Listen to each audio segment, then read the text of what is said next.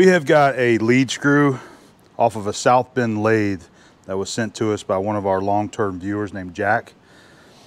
He said that this is a lathe that he recently acquired, and he was thinking that the lead screw nut had a little bit too much backlash in it, a little bit too much play or wear.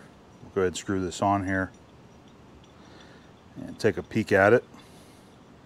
The lead screw itself seems to be in pretty good condition. A lot of times what you'll see is in the center of these guys where it's mostly used with the nut is that the threads are kind of thin right there. Let's see if we can get a little measurement on here and kind of see if we have a bunch of wear. It's really hard to,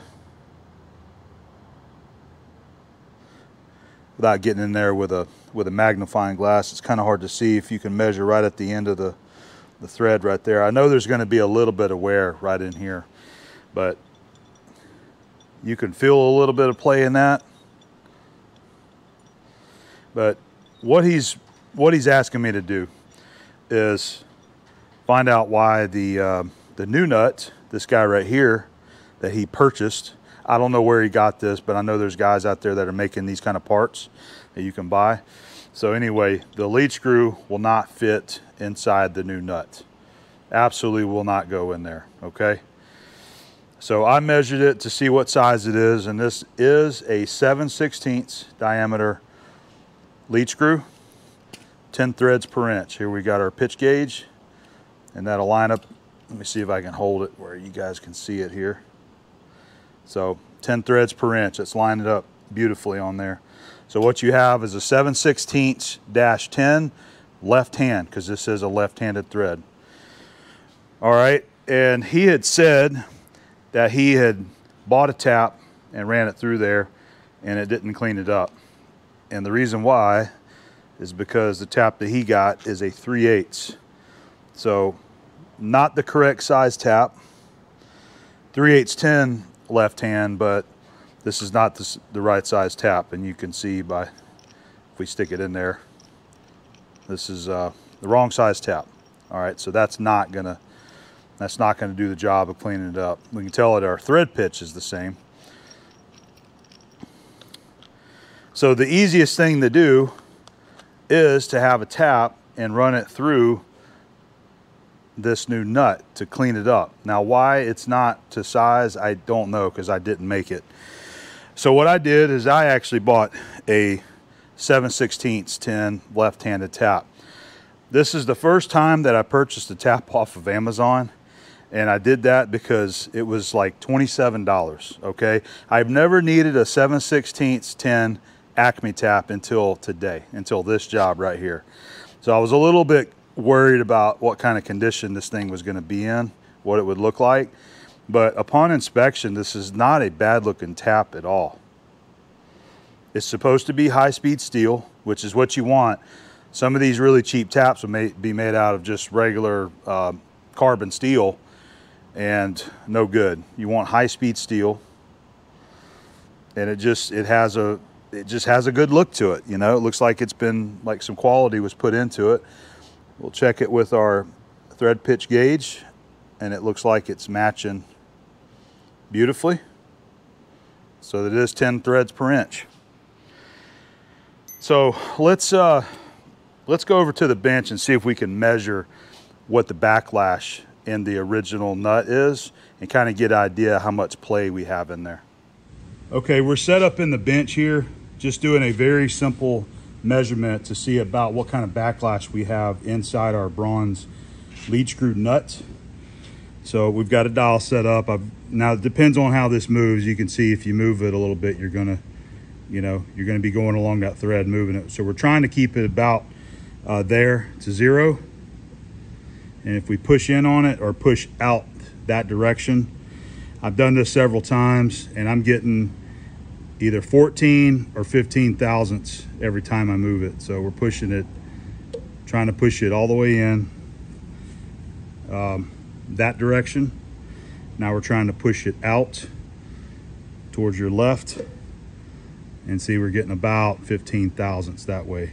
All right, so again, this isn't 100% accurate, but this does give us an idea that you have wear inside the lead screw nut, and I'm sure there's somewhere in the threads there as well.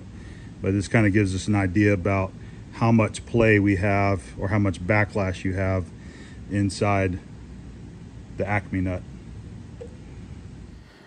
All right, so we're getting what, about 14 or 15 thousandths play in there. That's really not too bad, but I understand it's got some wear in there, and when you have all this together and you're turning this hand wheel, you know, you want to try to clean up as much of that backlash as you can. I've never worked on the Southbend lathes, but I don't know if there's a way to take up the backlash in this. I don't think that there is. I think you just put it in there and this gets held in place right where it needs to go.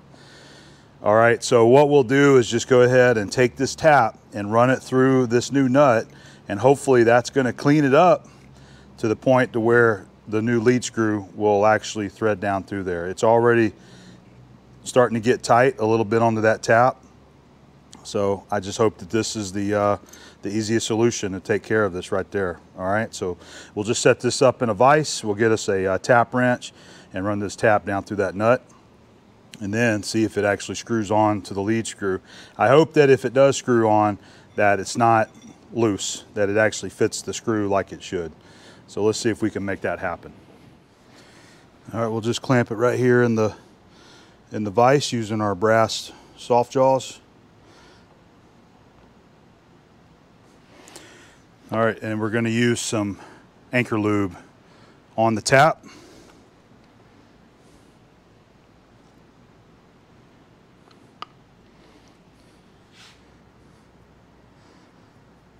This anchor lube works really good for tapping.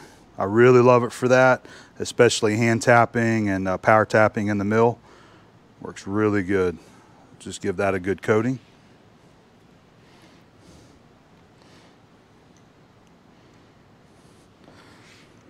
See if we can get it started. There we go.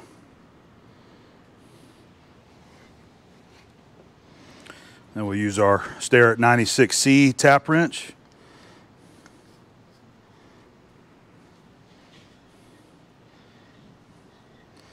And hopefully all we got to do is just run this tap through here, clean those threads up.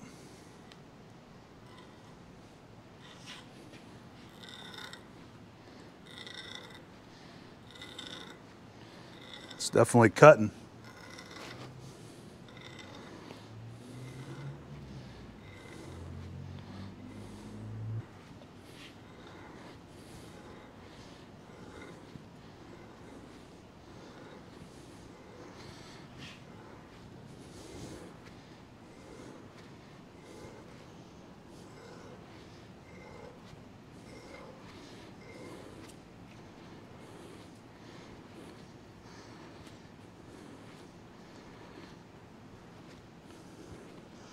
I think we're through with the cutting.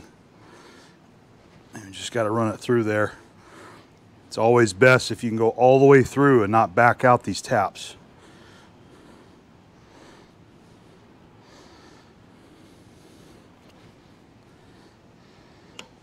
Okay. Just like that. Definitely cut some material there.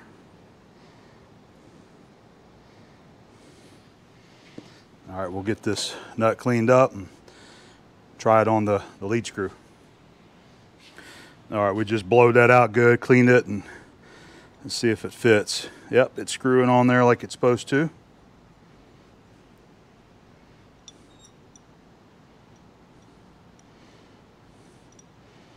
Got just a little bit of play on the threads, but as far as your end play, it's got a good feel to it. Feels like it's fitting like it should. So I think that's going to work pretty good. So got our new lead screw, and then there's the old one right there. And for whatever reason, lead screw did not fit in this new nut. Just had to run a tap through there and clean up those threads. That's all it took. That's all they needed. So here's our little quick bench inspection with the new nut that we run the tap through. I don't think that there was a whole lot gained here. I know it's going to be better, but if you look and see, I've been trying to get it lined up on 0, and if we just try to evenly back and forth, I was getting approximately 6 to 7 thousandths. It's not really consistent. So I think we kind of took the play that was in the old nut and cut it by half approximately. So it is some improvement, but I'm just not sure if it was really worth replacing this or not, considering that it's still got 6 or 7 thou in there.